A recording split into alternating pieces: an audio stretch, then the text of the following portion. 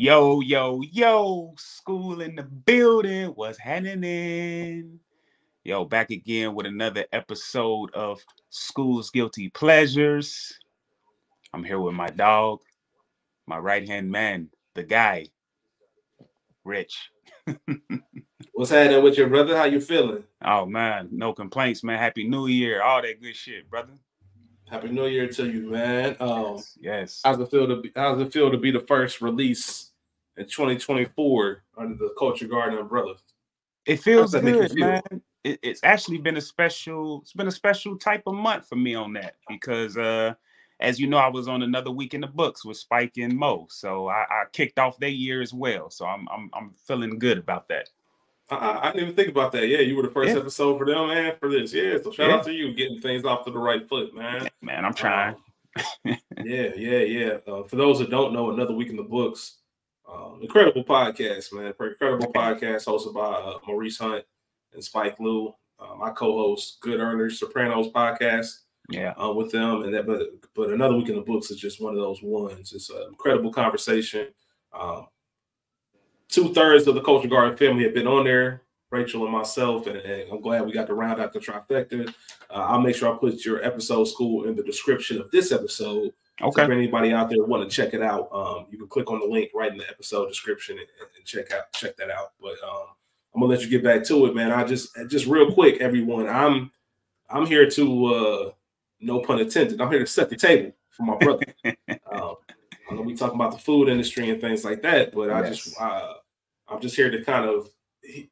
I know you'll get into a School, but School Mhm. has so much history in the restaurant business Yes. that I wanted to hear him. This was his idea, but instead of me talking about what I like about the movie, just kind of really set it up for you to share your experiences, your stories, and how accurate some of this stuff is, Yeah.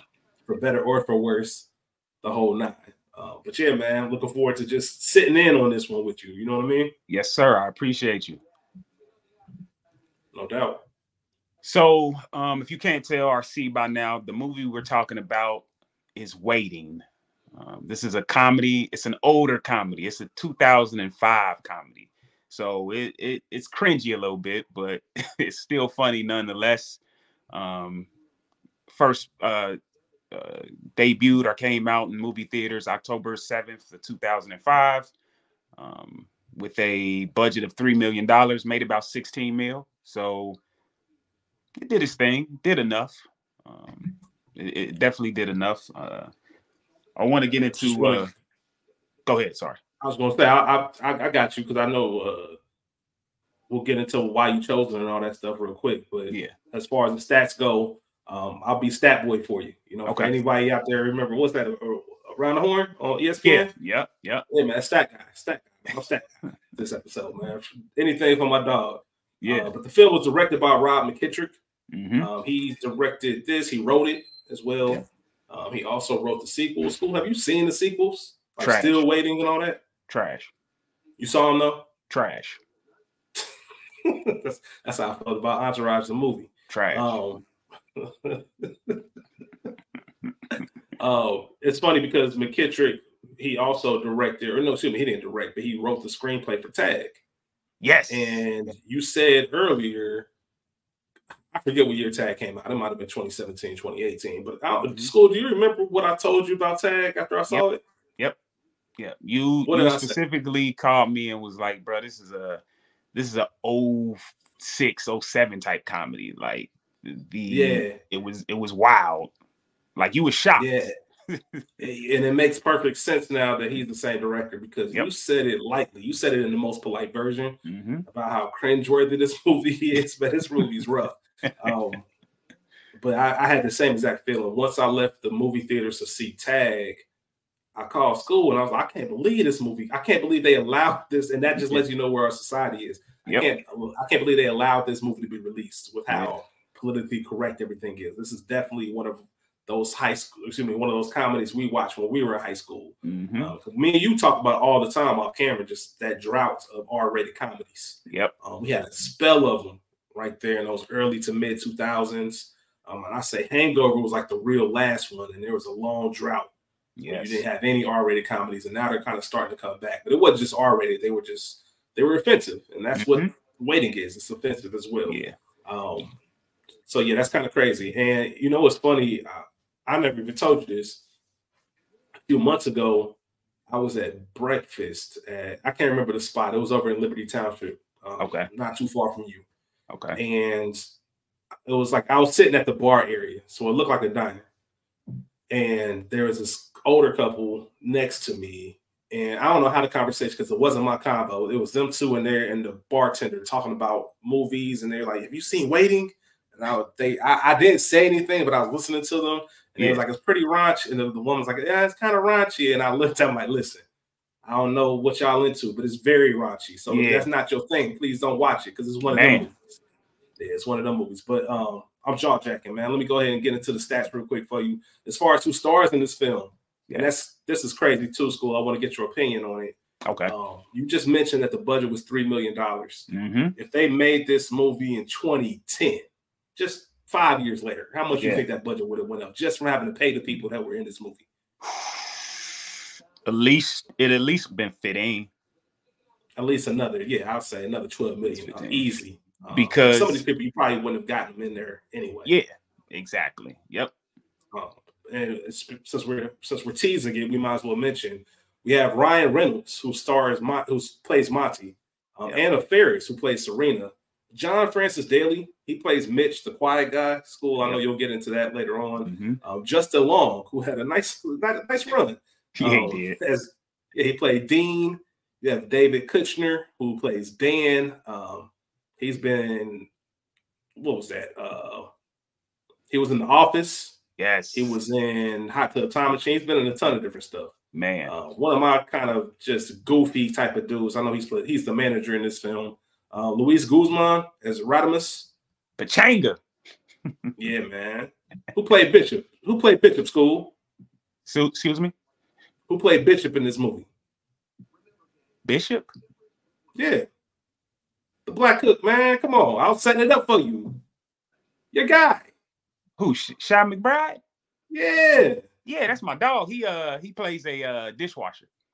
Yeah. Oh, he wasn't the dishwasher. He's the nigga with the wisdom, man. Yeah. I'm sure there's somebody like that always at the restaurant. Always, bro. Always. You have Caitlin Doubleday as Amy, Alana Ubach as Naomi. I know you said you relate the most to Naomi. Yes, absolutely. Absolutely. I'm sure we'll talk about that. Vanessa Lenges as Natasha. Blast from the Past, Andy Milonakis as Nick. You have Dane Cook as Floyd, and then you also have Emmanuel Shrieky. I'm gonna mess up her name, but if you know, you know, man. That's Sloan. Sloan from Entourage. Yes. But star-studded cast, especially for back then. When you see what they've done now, you look at this goofy movie, you like, damn, man, this is just 90 minutes of fuckery. They got a lot of good parts to be in it. I think that pretty much covered the stats and everything that you wanted to talk about. I'm going to put the ball right back in your court, and I just want to ask you, what made you go with Waiting? So what originally made me go with Waiting is Another Week in the Books, which was, again, if you haven't listened to it, not even necessarily the one I'm on, just check them all out, man. Great podcast. But we had a conversation about restaurants and etiquette and a whole bunch of other things of that nature. And I told them guys, I asked them on the pod, I said, have you guys ever seen Waiting? And they were like, nah. I'm like, yo, y'all got to check that out. And then off camera and off the air, I guess, I told them, like, you know what? I'm going to do Waiting. I'm going to force you niggas to see that shit. Like, so I'm hoping that me doing this pod will force them to watch it along with a whole lot of other people. Now, this movie, like we talked about, is raunchy. It's wild, but it's a lot of shit that goes on in this movie that's real. Like, it happens every day, and there are rules to this fucking game, and you got to play them. Yeah, and if you're in our generation, then it won't be anything. I don't want to overhype it because you've obviously seen movies that vulgar. But if you haven't watched movies like that, then it might be a little bit of a shock because it is, like I said, it's a lot going on. Before we move forward, I do just want to let the good people know that if you haven't seen it and you do want to watch it, I believe it is streaming on Freevee, which is on Prime Video. So it's their free movie service with ads. So if you have Prime Video, you can check it out there. And I know personally, like you said, I know you've been in the food industry since you were 18. Yeah. And I always salute you for that, my brother, because I don't know how you do it. And I know you've told me horror stories as far as what goes on. And I'm really looking forward to hearing, your takes on this film. Because even though I'm not going to partake in like the actual discussion, you got me hip to this film. Like, I didn't watch this. This might have been dare I say, this might have been one of those buyback specials for you. Yep. So you got this from buybacks, and I don't know, how did you get hit to this film? Because like, when did you first see it? Buyback. So I first saw it. So it came out in 2005. I probably first saw this 2008. Okay. Like, because I was just out of high school. Yep, just out of high school. And I want to say someone I was working with told me about this movie. Like an older cook was like, "You ever seen a movie called Waiting?" Nah, check it out. You get a chance. And I was like, all right, fuck it. And just so happened, buybacks, whatever. Watched it. When Rich can vouch, when we see a movie that's just like either funny as shit, serious shit, great act, anything, we picking up our phones immediately. So I believe you might have been in school, but I definitely remember the next time I was in Toledo. After you came down for Christmas, something. I was like, bro, I need an hour and a half from you. Yeah, I watched that with you for the first time, for sure. Multiple times I watched it with you, but definitely that first view. Let me ask you, since you were in the restaurant, since you were actually working in the restaurants at the time that you saw it, do you remember what your reaction was? Because I'm sure it was like looking at your real life, but even going back to work the next day, like how many people you told, like, hey man, how many of y'all seen this? Yep. So on and so forth. Yeah, I definitely, whoever would listen, I hit them with it. Like, bro, check this out. I'm even positive that a few people, like, this went around the job. The DVD went around the job a few times, like for at least a good month. People was borrowing this movie from me, and as you know, Rich, that's tough, like to pan out one of our movies. Right, man. Some certain things don't leave the crib. Yeah, but it made it home. It made it home. Shout out to Fresh, man, because man, he could have easily been on this one too. Oh yeah, because y'all both were in the trenches together with that restaurant life, and I think that's a unique perspective that I'm looking forward to hearing you discuss on this episode, which is I wasn't working, and this company's no longer around. H.H. Gregg. It was an electronic and appliance store. Think of your Circuit Cities and all that kind of stuff. Yeah. I wasn't working at H.H. Gregg when 40-Year-Old Virgin came out, but I remember when I did start working there, like the smart tech thing and just how that was so realistic. I'm like, damn, this is kind of our life. Or until you worked a cubicle job, office space is gonna hit a little harder if you've done a job like that. Yeah. And there are certain things, especially when it comes to occupation, when it comes to what you do for a living, when they make a movie about it and kind of expose all the fuckery that goes on. I'm sure you love waiting a different level than what I would, or the average person that's never been in the food industry, correct? Yes, absolutely. Because I can associate so many people with every character in this movie. I know a Monty. I relate a little bit to Naomi, but I also have a little Monty in me. Like, especially, let me see, Hostess, like bashing shorties in the kitchen, like just shit is real, that the game, it's a game that's in this film, that not that game. We ain't play that type of game, but we do play games. Like, it's some crazy shit that be going on in the kitchen. And specifically, like, there's not to rush into scenes, but there's a scene where they have a horrible guest, and the kitchen decides to fuck with her food. Like, that happens every day. And there's a scene where Monty says she broke the #1 rule: don't fuck with people who prepare your food. Like, you don't do that at all. Yeah.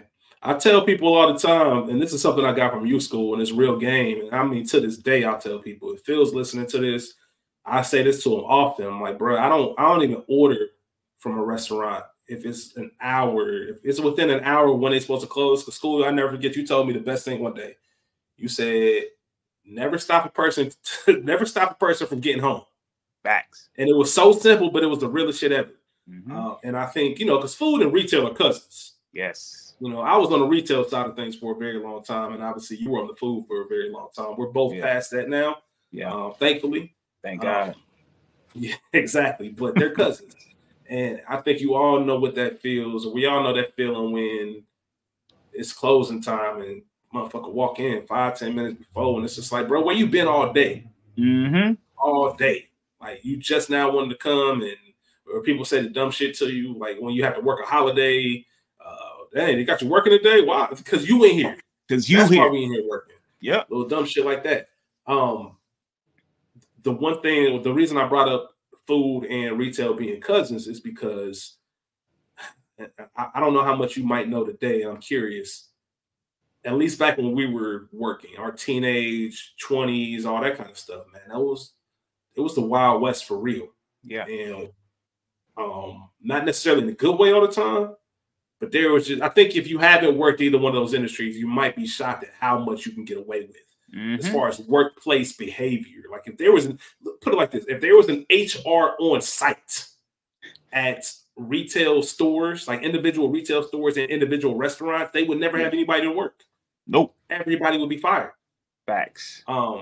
Would you say that the culture is toxic? Would you say that it's very toxic culture as far as the restaurant and retail just culture, as far as how co-workers discuss? Because it is kind of a, you kind of alluded, it's kind of a cesspool in a sense, man. Hey. Yeah, man. Shit goes down. Yes. Fuck yes. Yeah, that goes without question. And then back to what you said. If there was an HR on site, what? Yeah. What? Especially when it comes to that restaurant shit, like, you know, it's frowned upon in most jobs for people to have relationships. And I mean managers and servers or waitresses and hostesses and all through this movie you see relationships. Like, they don't care about that shit for real. Yeah, we know we ain't supposed to do it, but if you won't tell, neither will I. Shit. That's usually how it works, and that's the. I think that's the. You just made me think of this. Those two industries, and let me take retail out of it because this movie's about restaurants. So restaurants specifically is one of those industries where you have to let shit slide because you can't afford to not have people there. Yeah. Like, you can get away with the most. Like, you really got to try to get up out of there. Because they can't afford to have people missing or not showing up and getting backed up. I think there's a scene in this movie where somebody was off and they got backed up for their dinner rush and just the chaos of it. So just imagine being down 1 or 2 people. Yes. I couldn't even imagine, man. And the worst part about it is the manager, nine times out of 10, and this is something I've learned in the restaurant industry, is they hire a lot of these managers outside of restaurant. Like, they don't have much kitchen experience. So, and there's a scene in this movie where that happens, where the GM is like trying to set the window up and send food out, and he's acting like he knows what he's doing, but Naomi's character finally comes in and get the fuck out the way, because that's how it is at 6:30. You got 3 tables and there's 3 tables in front of your 3 tables of food. So you want all this shit out, man. It gets crazy. And you got this manager who swears he knows what he's doing and he really don't. So no, get the fuck on. and I've been that guy to tell a manager, yo, get the fuck out my way. I got this. Like, and all they can do is move. What you gonna say? You gonna send me home? I'm your star. I'm Michael Jordan back here. That's real. I've been put in the office and told by a manager, like, yo, I know you the best, but you can't talk to me like that. Like, I'm like, bro, listen, then do my job. Because I'm glad you said that part too, because I remember when The Bear first came out. Shout out to FX, The Bear. Just won some Golden Globe Awards for acting in that show, man. Incredible show. One of my favorite shows on television. Great show. But I remember watching season 1 of The Bear, and hitting you up because once again, anytime I see anything food related or restaurant related, I get your thoughts on it. And I just remember telling you how you got to be. I think I even posed it in the form of a question, like, y'all really be talking to each other like this? Like, I don't. You mentioned that outsider, people coming from the outside into that industry, and that's not something that you can come from the outside into. I don't think as a worker. Nah, because I couldn't.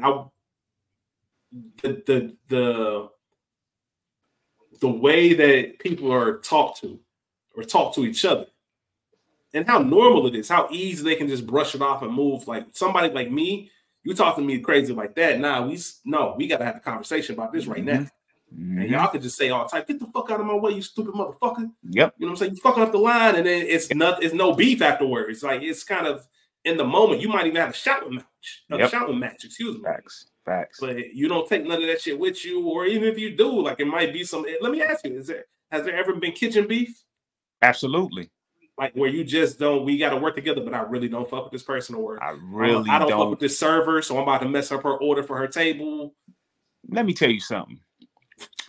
My favorite time of the year when I didn't like a fucking server, when I worked at this one restaurant that does endless shrimp, my favorite time was endless shrimp, because the way they set it up is once they make their order, after they order their first round of shrimp, they have to put in the next 10 to 15 shrimp. I would take if I ain't like the server, bro, the ticket would print up, I would take it, I would ball it up, and I would throw it away. Now this server is like, where's my shrimp? I put in 3 orders for and everybody in the kitchen. And I'm the lead of the kitchen. So I'm hitting the whole line with, yo, Deborah shit is dead. All right.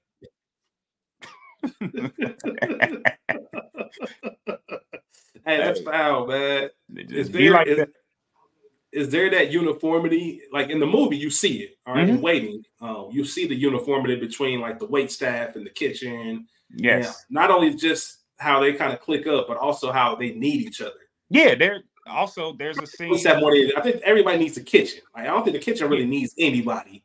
No, and that's I think as much as I don't like Dan, the character Dan in this movie, he does have a scene where it's pretty much the pre-dinner meeting where he tells them, you know, when the rush comes, like, you guys got to have each other's back, which is always a fact.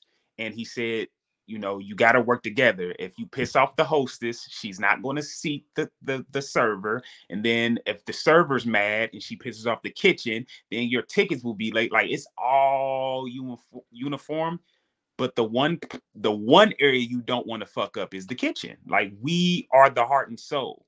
You feel me? So just like I just told you about Deborah, I don't fuck with you, Deborah. Now let's say I'm hitting Jessica. Jessica shit coming out quick. You hear me? Deborah pissed at Jessica because Jessica shit floating. Jessica turning tables all night. So how does that get reconciled?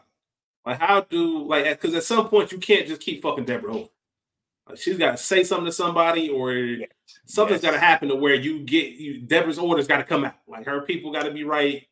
So how does that happen? Like, what's that process like? So I will say this, yes, they tell the manager, but I will say this, as time moved on and technology got, you know, more advanced, it got a little bit harder to make those moves because they can go to the computer and look it up. Like, damn, she did bring in these 16 you know what I mean? Like, but when I first started, it was just printed up on paper. Like, so they couldn't go back. So they would just tell her, ring it in again, ring it in again, ring it in again, ring it in again. But, you know, as time got a little more advanced, as things got a little more advanced, it did get a little bit harder. Like where Anthony, shout out to my dog, I know he won't mind. Anthony come back, listen, brother.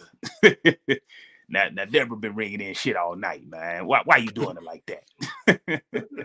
Hey, Anthony, a legend, man. I still have a playlist on my Tidal. So I have Tidal for streaming services. Yeah. Me and Skool would share the Tidal. Yep. And I remember one day I saw this play. Like, that's the best thing about sharing music with somebody. You see some shit like, what the fuck they listening to this for? But I remember one day I saw this playlist called Anthony Approved Playlist. And I'm like, what's this? And I remember Skool was saying, yeah, man, you know, I was playing some music and it was fuck this, bitch that. And Anthony was like, hey, man, can't be playing all that here. So Skool really went and made a playlist that would be approved by Anthony that he could play in the mornings, I'm assuming, and stuff like that. So I just thought that was funny. Shout out to Anthony, man. Shout out to Anthony. Smelling like it. Super smelling. Anthony? Like come on, man. You know it. You smelling it was Anthony? Yeah, man. Yeah. That's a great story. All right. I'm sure I'll continue to do this because this movie's going to have tons of examples, but I always like to get some information about your background and just these crazy stories. Before we get into scenes and categories, one thing that you always like to do on School's Guilty Pleasures is ask the simple question: is this a good movie, a good bad movie, or just a bad movie? And I'm curious to know what your thoughts are. What is this? Man, I've been really battling in my head with this one. As far as I'm concerned, this is a good movie. And I say that because the nostalgia that the memories that this shit brings back for me, you know, like I said about the Me Too and all that, like times have changed so much, but this brings back just a different time. Like kitchens don't run like this anymore. Monty's don't really exist as much as they used to. Especially that hostess that's 17, you know, I don't condone any of that shit.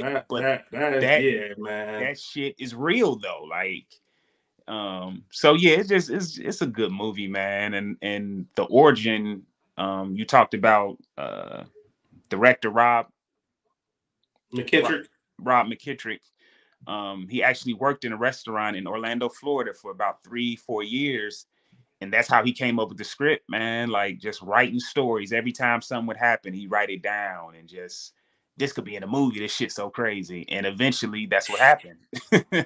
Shout out to Pops, man. When I worked I guess this was the closest I've been to the food industry. I didn't work in the kitchen, but there was a kitchen at this establishment and they threw birthday parties for children. Let's just put it like that.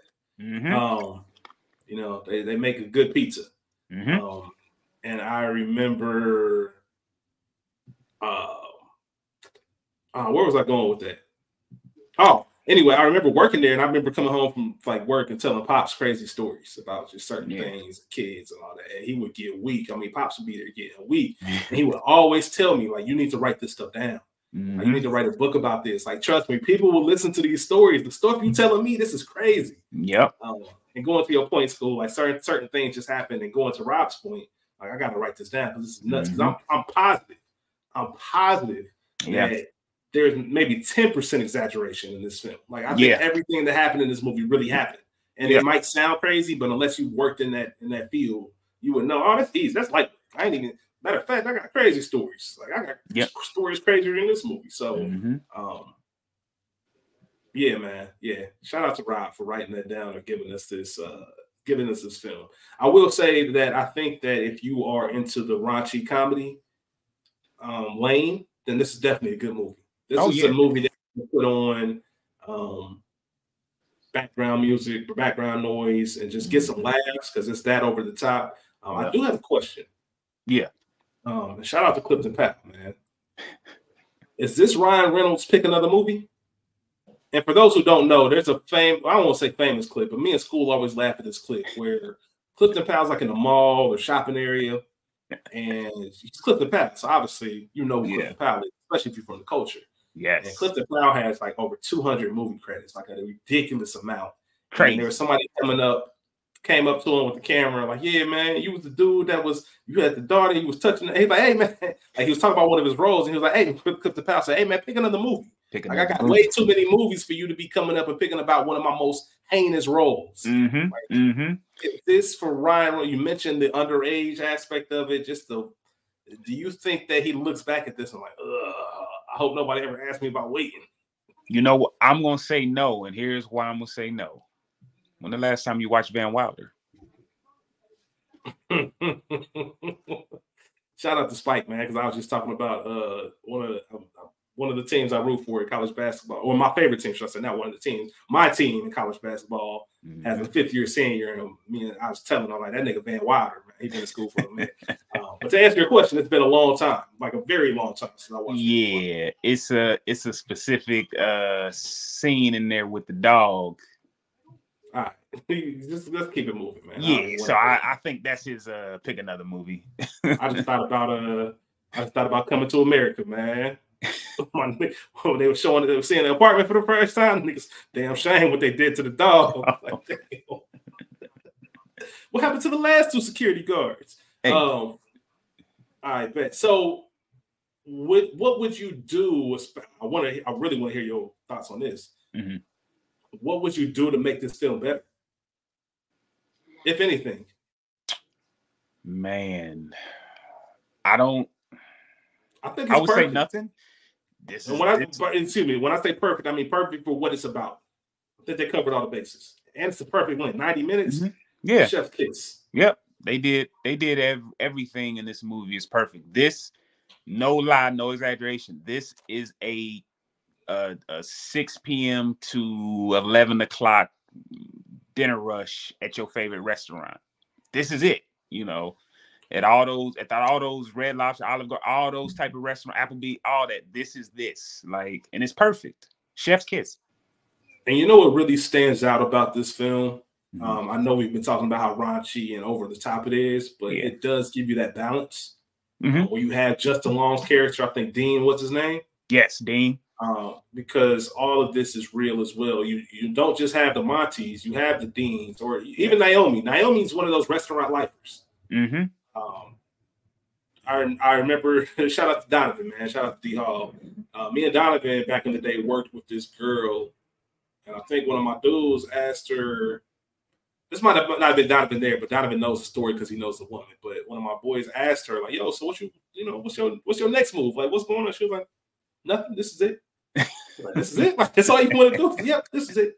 And Naomi's that. Like, she's just one of those. Like, no matter what happens, whether it's this restaurant or the next, I'm going to be. Serving. I'm going to be doing this. This is what I do. This is like kind of my hustle. But it also has your deans who, this ain't me, bro. Like, I'm good at it. Yeah. But I know there's bigger and better things. And they even tease that aspect with him. You see Dean's a little different. Yeah. He's on the horizon for other things. But yeah, Monty's who are just kind of who they are. Yeah. And even Mitch, the new guy, who's really trying to figure out this whole world. And that's probably one of my favorite characters in this film because he's the avatar for us. Yes. He's the avatar for the people who never worked in this industry. And you looking like, this can't be real. This can't be how y'all work. Because it's so left field. So I say all that to say, I think the film for what it is, it did a really good job of kind of showing you all the angles. So you get a good balance of a little bit of everything. So if I don't think there's a way you can watch this movie without identifying who you would be or who you are. Right. You know what I'm saying? Yes. Yes. So yeah, I just had to shout that out. But yeah, I agree with you. I think for what it is, I think it's perfect. Do you want to get into some categories? Yeah, let's do that. All right, bet, man. Let's go ahead and get into scenes, man. I want to hear your thoughts. What are some of your favorite scenes throughout the film? All right, so I'm gonna start off with one of my very favorite scenes, and that scene is I kind of touched base on it a little bit, but when Dan is just giving that spiel of during the dinner rush, we got to work together as a team, man. Like, you know, you can't piss off the servers, don't piss off the hostess, because if the hostess pissed off, she won't seat you. And then servers, don't piss off the kitchen, because if you piss off the kitchen, then all your food gonna be late. You know what I mean? Like in the kitchen, you see, he didn't even talk to the kitchen. You don't need to talk to the kitchen. The kitchen knows what it's doing. And then it flies into and it kind of coincides, is Dan pulling Dean in the office and and telling him he wants him to be a manager. Now I bring this up because one thing for sure and two things for certain, ain't no secrets in that building. Like he thought that that Dan told him like, oh, I want you to be a manager. Naomi's right outside the door. And then she runs and tells everybody. And then, you know, Dean goes and talks to a couple people and they all keep bringing up like, so are you going to take the manager job? He's like, what? How you know that, bro? That is real life. And I know it happens at other jobs, but it's nothing like working at a restaurant, bro. That shit travels fast. Monty told Dean, it's people on their off day that know you were off with that job. Are you going to take it or what? Like, and that's real. Hey, man, yeah. Have you, I think there is something to be said about that friction. Mm-hmm. And let me ask you this. Let me ask you in a different way. Okay. Is it possible to work in the kitchen, on the floor, at a restaurant and manage that same restaurant? Do you think that's possible? Yes. I don't see how, and I went through a certain experience like this in retail where when I got into the manager and training program, yeah, they made it a point to put me out of the store that I was selling with. Like, you know what I mean? Yeah. I couldn't be in them with them because they knew me as that. Like we had our own jokes and clowned and did all types of wild breaking the handbook types of shit together. So it's hard to kind of take direction from somebody when you know, like, man, you was on the same shit I was doing. We could make it out, beat it. I would imagine in the restaurant industry, it'd be hard to kind of gain some respect unless you already had it. Yes, and it all depends. It all depends on what type of worker you were, you know, prior to the managerial position being offered to you. But I would imagine that they wouldn't offer it to you unless they saw something in you anyway. Yeah, because that's a flex too. Because I'm with you. I'm one of you touched on it earlier. Anytime I went into the job I was just mentioning, I could have started in the manager program, but I didn't because I wanted to know how that shit worked. I want to know the ins and outs. Yeah. And how I'm gonna teach somebody to do something if I've never done it myself. Exactly. That's just who I am as a person. And I could, if you are good at your job, like you just said, it will give you a little bit of benefit. So when things do get tight, when you do have that dinner rush and Dan's giving that speech, they're not looking at it as like, Dan, you a doofus. You don't even know what you're doing. This Skool, no, he done been here. He done been in the trenches with us. Like he done did the rush. Like, so listen, I'm not here for my health. I'm telling y'all, this is what's about to happen. Trust me, this is what you need to do. Follow the guidelines. And I think that's a lot easier to trust. Yeah. Versus, you know, I'm Skool off the street. They got to get this together, and everybody looking at you, man. Get this weirdo out of here. Not saying you a weirdo, but you get it. No, I got you. Another scene I want to talk about is just the dinner rush. Once it starts, so a little prior to that, you got Naomi, who you said she's a lifer. Naomi came out, and there was like 6 people on the floor. There's always that person that's mad at the manager because, you know, there's 6 people on the floor and we only have, you know, 6 tables. And I have a 3-table section, meaning I could have handled 3 of those tables. So why do you have 6 people? And she's like, Dan is an idiot. He's an asshole. Like, just about money, which leads us to the dinner rush. And then you get all different types of customers. You get the married couple where the guy's ordering for his wife. Like, dude, really? Like, you know, he orders a steak and orders a couple of shots of whiskey for himself, and then he orders a water for his wife, and then he goes, you know what? It's our anniversary. She can have a Pepsi. Like, imagine you being a server and you have to deal with that type of shit. Like, damn, this shit's fucked up. And all you gonna do is run to the back and tell everybody, like, dog, it's some dude out here. He treating this woman like shit, bro. This shit crazy. So let me ask you this. All right, so let me ask you this. I gotta ask my question. Yeah. How do I want to tie this in? Because I just thought about a movie when you said that. Yeah. Let me tie in the movie first, because a lot of people probably haven't seen it, let alone heard of it. And if you have, this is what this whole podcast is for. At Skool, you might remember, because this is an 85 classic. You might have been a little too young, but I saw it over 85 on one of the million movie channels that they had. Okay. Do you remember a movie that called The Last Supper Cameron Diaz and Courtney B. Vance? Nope. All right, bro. So it's one of those indie movies. It's if you've seen it, then you yelling right now like, what? I ain't never heard nobody talk about that movie. I don't want to get into the premise, but let's just say that they would have certain people over for dinner, and based on how they thought that person was, they took actions into their own hands. I'm just gonna leave it at that for people who haven't seen the movie. If you decide to see it one day, I think it came out like 95 or something like that. The Last Supper. Like I definitely remember that movie. Like yesterday, 85 classic.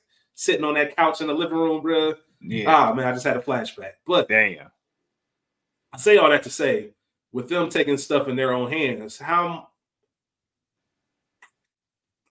do you leave it at just you're rude to us as far as like the wait staff or whatever, so we gonna fuck with your shit? Or if you're just a terrible person in general, we gonna fuck with your shit? Is there a line that separates that? Like, that ain't our business. He might be a dickhead, but I ain't about to fuck up this man's food. Or has anybody even come back and say, hey, this guy's an asshole? I would love if something just happened to his food and somebody did it for him. I don't know. You get what I'm trying to say? It happens. It definitely happens, but it for the most part it doesn't. It's just, we could come back there and you talk shit, blase. Now, when you do cross that line, and for example, he does. Yeah, he does. They both, I think he ordered a well done steak or something, and they bring the food out, and he's like, damn boy, what took so long? And Dean was like, well, you both ordered well done steaks. Like, that usually takes a minute, which it does. Like, especially if you've been serving long enough, when you get a certain type of guest that you'll tell your kitchen, like, yo, he's an asshole. So burn his shit. Like, I got a feeling if he sees a sliver of pink, he's going to, you know what I mean? He's going to bring it back. So just burn his shit. And I'm sure that's what Dean told the kitchen. Which leads me to the other part of the scene is the bitch of the day. The young lady it's a table full of ladies, and Amy is their server. And she says, the first thing she says to her is, hey, welcome to, I'm your server, blah, blah, blah, blah. And the bitch of the day says, I've been here the last 4 times we've been here. The food has been horrible. That's one of my, you keep coming. That's one of my biggest pet peeves in food, is like, not once, not twice, not 3 times, but 4. Like, we keep fucking your food up and you keep coming back. Yeah, you here for a pick. Ain't no way, dog. So then she says to them, how hard is your job? And I've been on that side as well. When I was at Red Lobster, I served for a couple months, and I've been on that side. You fuck up. We all human. So you might put mid well instead of well done, or anyway, the lady says, let me ask you a question. How hard is your job? Like, to write down an order. How hard is your job? And it's like, whoa, okay, got you. I'll take it back. I'm sorry, you're right. I did fuck your shit up, but not like how I'm about to. And they take it back to the kitchen, and thumbs up, thumbs down. They spit in her shit. They put pubic hair, Fermunda cheese. That shit happens. Listen to me. I've been in the industry a long time. Don't fuck with people that fuck with your food. I'm telling you. Yeah, Skool has told me some stories. I'm not saying that they were him, but he's told me some eyewitness accounts of shit that people. And the most terrifying part of the stories are nobody ever knows. Nope. Like, they'll sit there and eat that whole steak like nothing happened. Like, it just tastes normal. Chances are, if you complain about your food and they take it back and bring it back out, and they watch you eat it, or they watch you cut it, or any of that, they fuck with your shit. Because they want to watch you take that bite. They want to watch you so they can go back to the kitchen and be like, oh, he ate that shit. Ah! They back there clowning your shit. So before you get to your next scene, I got to ask you about the famous sending food back scenario. Mm-hmm. Because sometimes food can be messed up. But I'm here to ask you, what's the protocol for somebody sending food back? Is there some is there some admittance on the kitchen side? Like, oh, damn, you know what? I misread that. I did fuck that up. Let me get them together. Or does it come to a point where like, oh, this person being a dickhead? Like, all right, you want to send your food back? Coming right back to you, sir. Yeah, it's all about the my mama always say it's a right and wrong way to do any and everything, and it's all about how you do it. And I get nervous to send food back for that reason. Like, even I'm the most polite when it comes to it, but I just like, man, I don't want them to think that I'm dogging them. Now, here's the problem. Here's the problem with it. That's that middleman. Because you have a server. So you're being nice to the server and you telling the server like, hey, I don't know if you remember, but I ordered it, I ordered this steak well done and it's a little meat. It's medium. It seems medium. She might have fucked up. You feel me? But she go back to the kitchen. She tell the kitchen like, he an asshole and he da-da-da-da-da-da. So that's where that line is. Like, you want to hope that that it is. That's that bullshit. Mm-hmm. You want to hope that it's something simple like your fries cold, because ain't nobody going, motherfucker gonna just throw down some more fries and keep it moving. But if you're I want to say disrespecting the cook in the sense of, this steak is this 9 times out of 10 they're going to tempt their steak. So if you ordered this steak medium, but it's not medium how you like it, keep that steak, bro. Just take it home, bro. I'm telling you, take that shit home. Don't take it back, because it's not worth it. Who knows? Who knows? Yeah, that's too many hands. That's too many hands involved and too much uncertainty. The fact that your answer wasn't, oh, it's gonna be cool, like, just lets me know. I don't even want to play that game with anybody. Mm-hmm. Because it could be a lifer back there. Could be a lifer back there who swear I'm the best medium rare steak cooking nigga in the world, and you gonna tell me this ain't medium rare? You got me fucked up. Hey man, I'll never forget at that restaurant / children's entertainment center that I worked at. Yeah, I remember a customer complained about there wasn't enough sauce on their pizza, bro. I can't even accurately give you a description of what the manager did with the sauce on the pizza the next time, bro. I mean, it was all sauce, bro. You couldn't even see no dough. Like, he sent it out there on some dickhead shit. Yep. Like, this enough sauce for you on that? I'm like, oh, bro, this whole industry is nuts. Mm-hmm. It's nuts, man. And just real quick before you get into your next scene, hopefully nobody's out there ordering well done steaks. I just wanted to say that. But yeah, what's your next scene?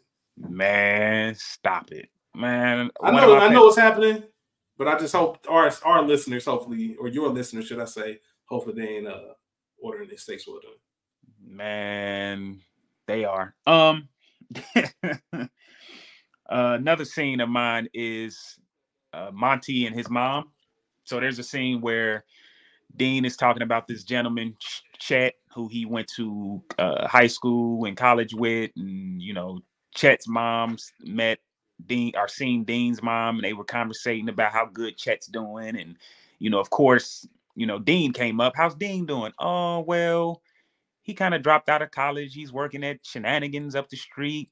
Side note, I always wondered this, and this just came to my head, so I got to say it. I always wondered if this is the same Shenanigans that they was talking about in Super Troopers. Office Space? Oh, Shenanigans. No. I don't know. You remember, what's that restaurant with all the stuff on it? Somebody say Shenanigans one more time. I'm a pistol whip them.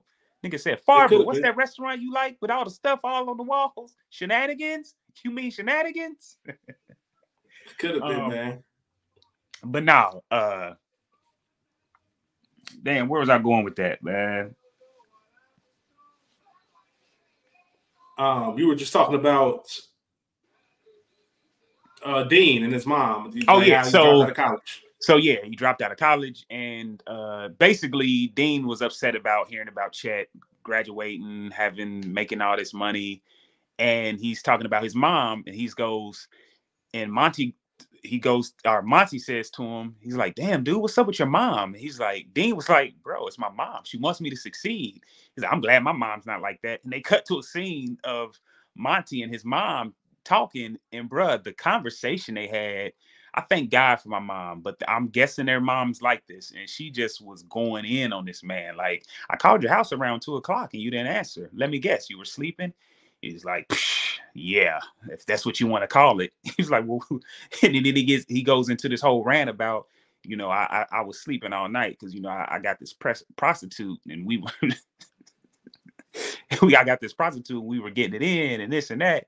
And he's like, so yeah, I took the prostitute home. So me and the prostitute, and she goes, the hooker and I, like she's an English teacher, like, and she says, the whole character was fried. Hey, Monty was fried. She says, well, I hope you use protection because I would hate for you to procreate. He said, I do use protection, Mom. I pull out.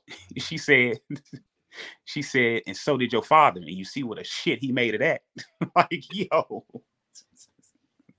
But you know what? If you watch this movie, I can understand her. That's years of frustration. Mm-hmm.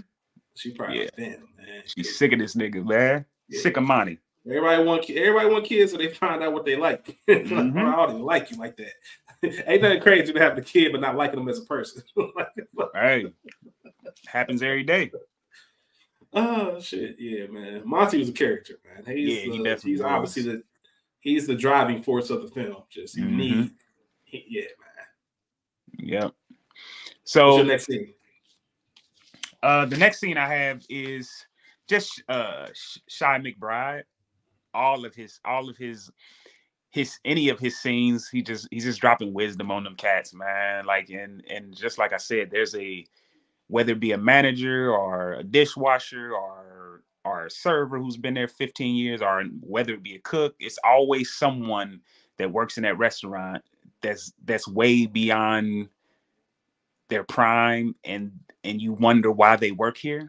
You're like, damn, dude, like, all this fucking knowledge, why are you back here baking bread? Like, what happened to you? Like, and you can ask them, and you're gonna find out some shit. Like, nigga, I did 15 years and this and that. So I just like his character, man. I think that was really, really dope of them to really have a character like Shy McBride, because you need that type of character. You need him. Did you have somebody like that? Oh yeah, absolutely. Stops. Absolutely. I'm sure you rap to him like, yo, bro, how you end up here? What happened to you? Mm-hmm. That's why I just said what I said. Then ask somebody, yeah. Yep, that's exactly why I said what I said. My homie did like 15 years. He's like, man, this is the best I can do, man. Like, a lot of, you get these prison GEDs and associates and bachelors, and motherfuckers don't even really recognize them. They doing it a lot more now. So shout out to these companies that are recognizing those. But 10, 15 years ago, they ain't give a fuck about that. So that's all the motherfucker could do. Understood, man. One of my favorite characters in the movie, by the way. Who? Shy McBride. Oh yeah. He was because there's always that person who, I want to say his name is Stan. Mm-hmm. He was like I said, I've only worked one job where they had a kitchen. And he was in high school. So mind you, I'm working after school. But on the weekends, if you work one of the morning shifts, that's one of the few times you see Stan, because he's been there so long. He got the seniority schedule, so he does the Monday through Friday morning shift, and he gets it as close as a 9 to 5 as possible. Yeah. And he stays out the way, man. He don't be in people's business. He don't want people in his. But if you sit down and talk to him, like, damn, bro, what you doing here? Right. And it's always funny. Old school black dude too. Yeah. Same way. All this and all, like, I can't emphasize enough, all the shenanigans, no pun intended, that will go on, at these restaurants and stores. And it's hard to stay out of people's business because people bring it to you. Yes. They just find a way to just, what, I ain't here for that, man. I'm here to get this check and get up out of here, man. I don't care what y'all got going on. Yeah, for sure. Yeah, man. So what you got next? It's a lot more scenes, but I want to end with this scene. This is my last scene that I'm going to talk about. Hopefully, you guys watch this movie.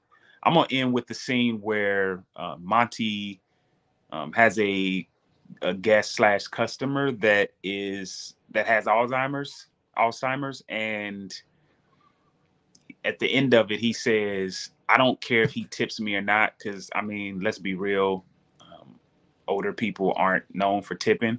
So he says, I don't care if he tips me or not. That's the coolest, one of the coolest men that I've ever met in my life. And it goes back to something I said on Another Week in the Books, is like, there are people that you meet in retail and in the food industry that make you go, damn, this is why I do it. Like, I love this guy. Like, if he forgot his wallet, I'm gonna take care of his meal. I don't give a fuck. Like, this dude is great. So just that scene, just them bonding, him him saying that, you know, like I said, it's always that person. You always meet somebody. Yeah, and that was cool of Monty. I just got two things real quick, and I didn't even watch the movie in preparation, just off memory. Okay. One scene that I always enjoyed was Dean thinking that he had a real big opportunity. Oh, You got the table. Yeah, so Dean, like I told you guys, Skool was just mentioning. Dean's the guy that, like, you know, you can tell that he doesn't fit there. He reminds me of my boy Thomas G. Yeah. I used to manage Thomas at HH, and just Thomas, like, Tom, this ain't you, bro. Like, what you about to do next? Because I know you got something bigger. You know, college dropout trying to figure things out, and he thinks that he got a real opportunity. This group of businessmen come in, and they, you know, he pulling out all the stops. Dean, like, hey man, this is me. This is what I do, bro. I remember all y'all orders. I ain't got to write nothing down. They impressed with them, and they was like, hey man, we impressed with. Ain't nothing like that too when you know it. Yep. Hey man, impressed with you, man. If you're interested, come holler at us. And they gave him a business card for another restaurant. Yeah, he was so fucking mad. And as an audience, the way they set that scene up, perfect. You think this is his big break. You can see the card, and it's like, damn. And then they pay it back to the table. I really hope he calls. Like, nigga, I ain't calling y'all, man. Fuck you. Jeff's Steakhouse or some shit like that. Yeah. Just to kind of, I just like that from the aspect of, not everybody's a Naomi, and there are people to where you were just talking about with Sean McBride's character. This is the best that I could do. Yeah. And for a lot of people, that is the best they can do, and they're constantly searching for that next thing. And until you've been in that situation, you're looking, you think it's there, and it's still not there. Like, I remember the day I got out of retail for good. Like, it was a glorious day. One of them, like, I'm never going back, or I hope I never have to go back. But I haven't been back since. But it's just a big feeling because you kind of get a piece of your life back. Right. But all the moments leading up to, like, man, I want to do this and that, or waiting for the right thing, those are rough moments. So to see that frustration on Dean's face, that was great. And then also, of course, we got to talk about the ending with Mitch. So Mitch, if you guys haven't seen this, Mitch is the new guy. He's shadowing Monty, of all people. And if you work a job, you've been the new person, and you shadow somebody. And you've seen the company manual and the video on how to do things, and then you watch these motherfuckers on how they do shit. You kind of make those judgment calls, like, damn, they crazy? Do I want to be here? Yeah. And Monty is quiet the entire day. Like, every time, it's a running joke throughout the film. Anytime he's about to speak, he gets cut off by somebody. And then finally at the end, man, he gets his moment, and he just he lays into everybody. He kind of, like I said earlier, he's the avatar for us, for the audience, for the people who haven't been in that industry. He kind of, it's like he watched the movie and then had a chance to tell them all about themselves. And I just love that part of it, and just how everything wrapped up. And I think the best part of that is he does the GOAT. He hits him with the GOAT, which is the running the game. He hits him with the ultimate game move, which is the GOAT. And that shit is crazy, man. It was dope ending.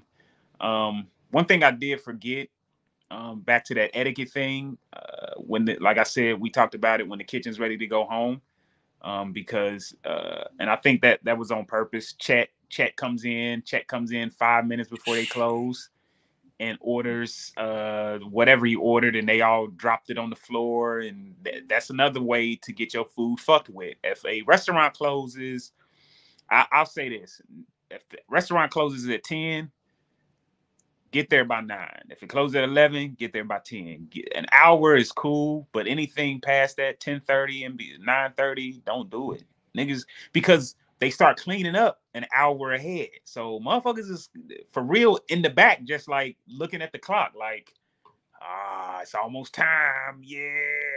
And then a motherfucker walk in at 9:55, 10:55. And here's the bad part about it: it'd be cool if you was just on some quick, like, yo, I just want a real quick burger. I mean, you might get a motherfucker that's cool. But if you come in there wanting the full experience, yo, we want to sit down, we want wine, we want a mixed drink, we want, like, you want the full restaurant experience at $9.55? Yeah, all right, you gonna get it. You gonna get it. Yeah, man. It's the worst. It's the worst. Yep. It's the absolute worst thing that you could do. Like I said earlier, don't prevent somebody from going home early. And you know, every job has a closing procedure. Kitchens are different because, like you said, they might close at 10, but they not. I've seen it where you ain't walking out of there till. There's plenty of days where I finish my part. Like, all right, y'all be cool, and they still in there putting stuff in the walk-in and you know, making sure, because obviously that's all sanitary stuff, man. You can't just casually throw this around. You got to make sure your kitchen clean. There's a whole process to it. One that I never wanted to be a part of. So even if I'm working, you know, me and Skool used to work at Foot Locker back in the day. So even if we're working at Foot Locker, you come in at 9:55, we close at 10. Yeah, we're gonna be salty, but we really ain't got much to do. Like we probably unfolded our t-shirts, put the wall up and stuff. We just waiting on you to go so we can bounce. They waiting on you to go so they can actually clean up and then go. Like, so it might be a whole another couple hours that you can cost them. So yeah, that whole thing. And then also I forgot this one. Like I said, this is all off memory because I ain't even seen this movie, but this part always gets me. Not leaving a tip. Man. Leaving it, or what's worse, Skool? I know you were in the kitchen, so you didn't really deal with tips too much. Well, what's worse, not leaving a tip or leaving a cheap ass tip? Leaving a cheap ass tip. I've seen at least in my day 3 to 4 servers lose their job because they followed someone out there and did exactly what Dean did and say, yo, you left your change behind. And they go, nah, that's your tip. And they go, nah, you need this more than I do. Like, come on, man. This bill's $60 and you leave. The bill's $58 something and you leave 60. Like, come on, bro, for real. You can't leave me a $5 bill. Come on, man. Keep that. And that's what's crazy. I'm the type of person that will tell you, keep this, bro. Yeah. I don't even want this. Like, get out my face. Yep. Now, side note, one of the best things about and I don't know if they still do it, but when I was working for Darden, they used to have like the credit, the prepaid card or whatever for your check and all that. The way that it was set up was if you went out to eat, if you didn't have enough money for the 20% tip, then the card would decline. And I always thought that was neat or cool. You know what I mean? Like the restaurant industry knows, like they won't even let you, it'll decline if you don't have enough to tip these people. Like that's dope. Like, because that's how these people eat, man. They eat off these tips. They making $3.55 an hour and they hoping that you gonna pay them. That's crazy, man. It's crazy that that's even still a thing. But they ain't paid teachers yet either. So what do I expect? Yeah. You didn't have any more scenes, did you? No, that was it. Did you have quotes? I don't really have many quotes. A lot of them ain't appropriate, so I'm just gonna skip that. That's fair. I'm not even being funny when I say this. I think if you combine Culture Garden and SGP, this is probably the raunchiest movie that we've probably discussed. Bro, I swear on everything I was gonna say that. I swear it. You took the words out of my mouth. I was gonna say this is probably the raunchiest movie we've ever done on here. And like you said, I'm not trying to hype this shit up. I don't want nobody to watch this and be like, what? This is it? Like, but come on, man.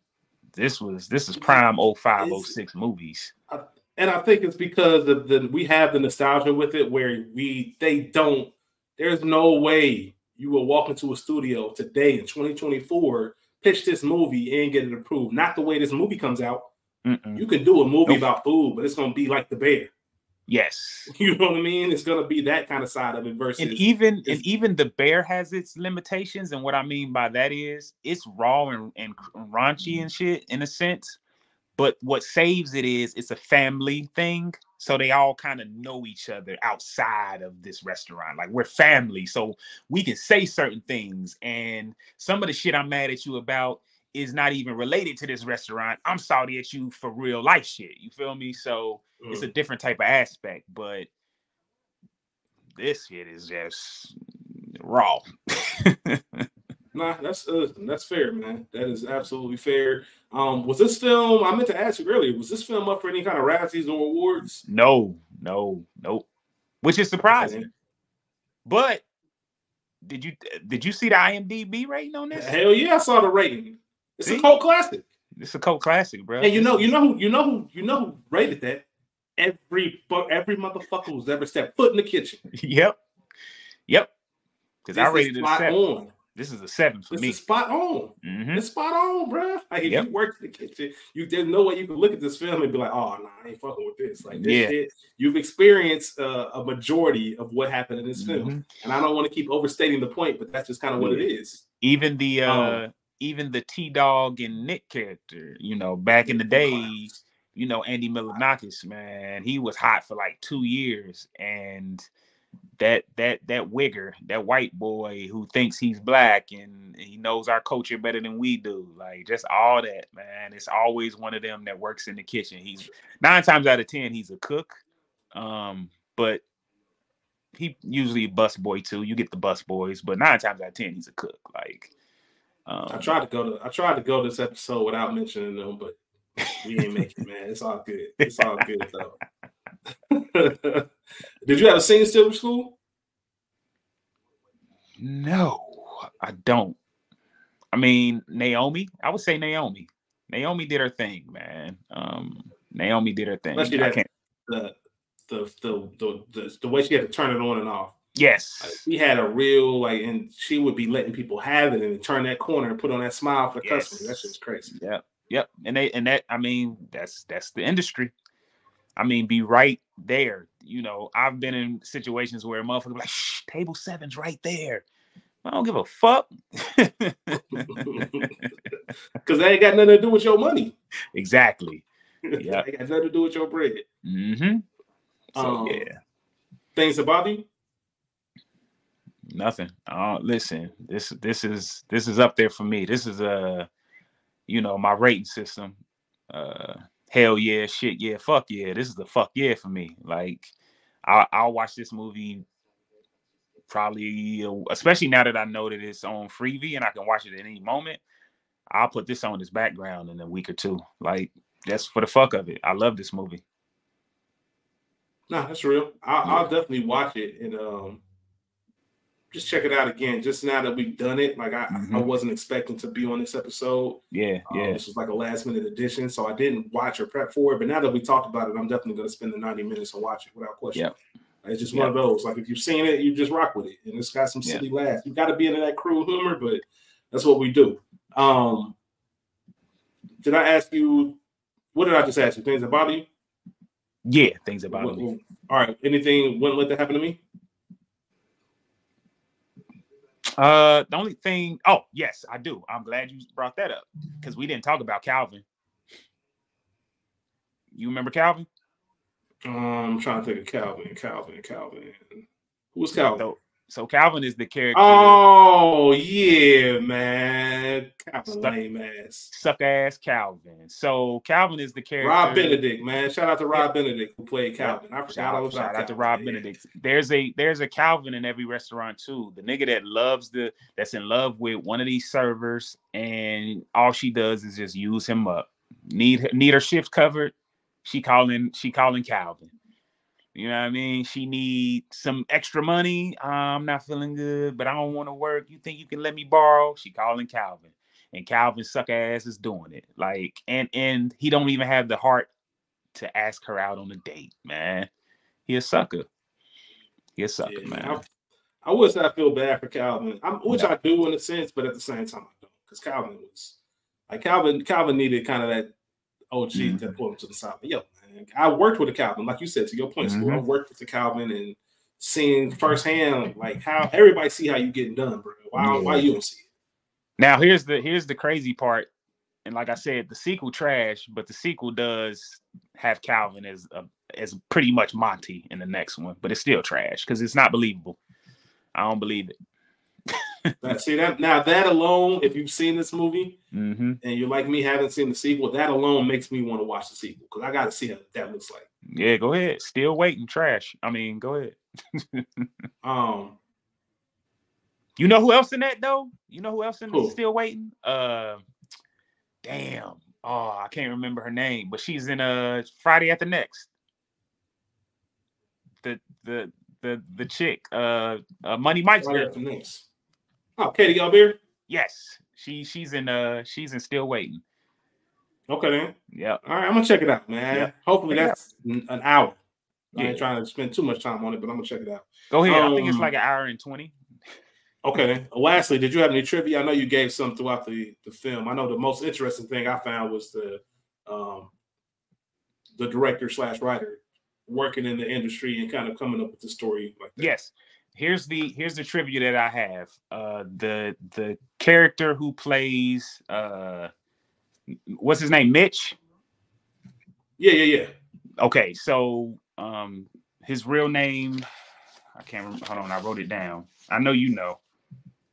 Who, Mitch's real name? Yes. Mitch's real name is John Francis Daly. John Francis Daly, yeah. Okay, so John Francis Daly, he did not turn out to be a big actor, but he's a hell of a screenplay and screenwriter. He wrote Spider-Man Homecoming. He wrote both of Horrible Bosses.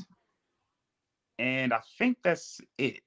I think that's the only thing that I wrote down. But yeah, he's a hell of a screenplay writer, man. He's wrote a few movies that I fuck with. Like I said, Horrible Bosses, Spider-Man Homecoming. So he didn't turn out to be a great actor, but he's a hell of a screenplay writer. So shout out to him. But that's pretty much it on the trivia.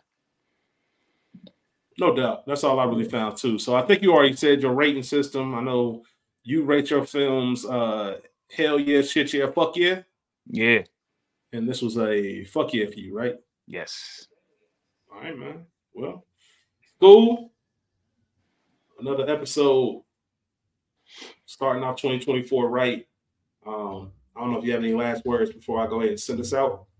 I just want to say, man, I appreciate you for even, stepping on here with me, man, because man, it would. I mean, I would have been good, but I needed you on this one, bro.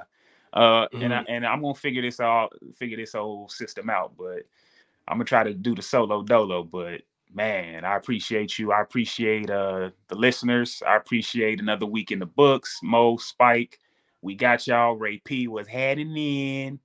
That's it. Culture Garden, of course. The Culture Garden, without question, baby. Yeah, man. Culture Garden, of course, man. And thanks for getting things started for the year for us. Yes, first sir. episode on the feed.